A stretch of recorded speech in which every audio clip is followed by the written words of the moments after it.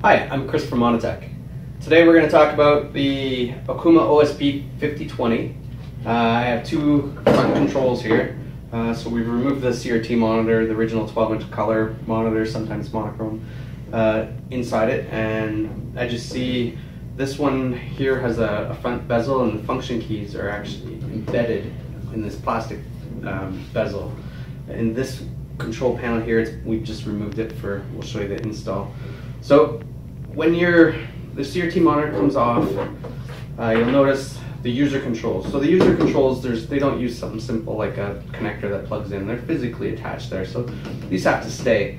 So Monitech came up with an LCD that reuses the user controls, and we get a bigger screen. So we ended up putting a 12.1-inch LCD panel in the Okuma OSP 5020.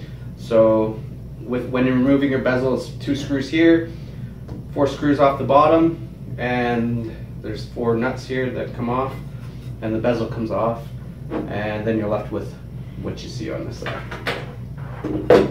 So on the OSP 5020 LCD upgrade kit that Monitech makes, this is the design. As you see, the user controls are all across the bottom, very tight fit. It's a pretty big package to try to get inside this control. So it goes on the front, mounts on the front, versus a lot of other LCD retrofits.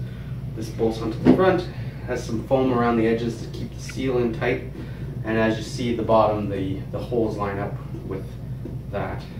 So when you're assembling it, Monitech sends a bracket with a simple thumb screw on it, and on the back you'll see the bracket that attaches to it. So this just simply pushes to the back of the control.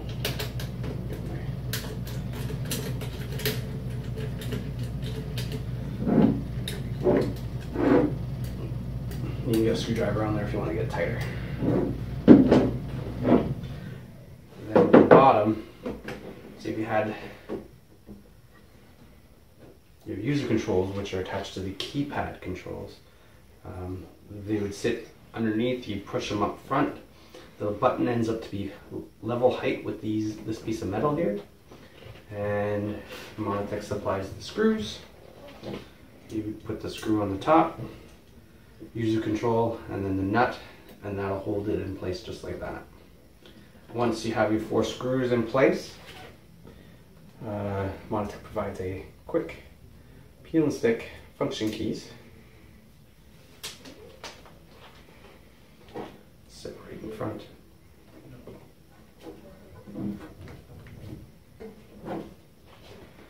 And that's your OSP. It's a little loose because I don't have the user controls attached, but nice and tight.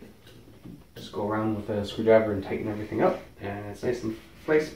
The pressure of everything pushes down there, creates a nice seal along the edges, get the oil and dust out. And then you can put it back in your machine, put the plastic bezel on it, and start running your machine. If you have any questions, you can go to www.monitech.com. Thank you very much.